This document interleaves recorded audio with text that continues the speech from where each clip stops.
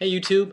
Uh, Today I'm actually not reviewing anything, or I mean it's obvious from the name up there, but I want to show you this. This is a gun that I built myself. It doesn't fire or anything, but it's just like a prop. It's supposed to be some kind of futuristic laser cannon thing. I wasn't really sure when I built it. This is actually made out of one of these in airsoft form, though. Not a real gun. But an airsoft one of those, and basically it was broken. It was completely totaled. The battery wouldn't work. It wouldn't even fit. So I took all the guts out of it: the motor, the inner barrel, everything, as you can see, and I came out with this. Uh, Now I wanted it to be sort of suitcase gun looking, like for example in RoboCop 2.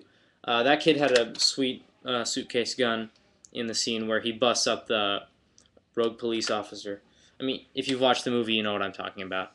But this is the handle, and it looks more like a shotgun than what I intended it to be, like a submachine gun. But there's a sort of a pin right here. You can see that only because I showed it to you. And when you take it out, you can do this. That looks cool, huh? So it's basically some kind of submachine gun. I don't know. I don't know what to call it at the time that I'm making the video. What I've called it is up in the name right there. Probably like an acronym or something. But if you have a better name for it, which I mean, of course you do. I mean, you have your opinion.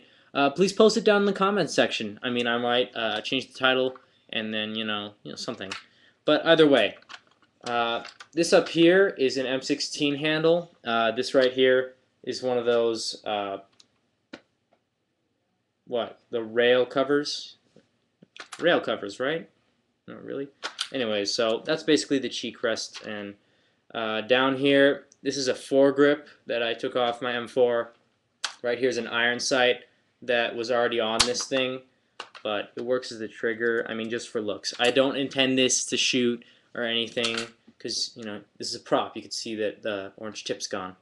The bolt though does work. You can see that. Hello. So basically, what I intended was for a magazine to go here.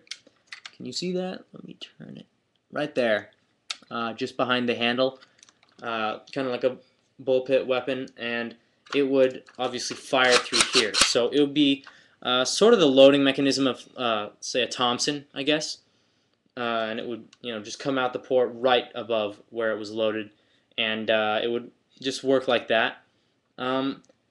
It could also go with like a chain feed, or it could load here, and the shells would be ejected downward. But that's a terrible idea because, I mean, that's where your wrist is. I mean, if you've ever taken a hot shell like down your shirt or something, it's not something that you want to have happen. It hurts.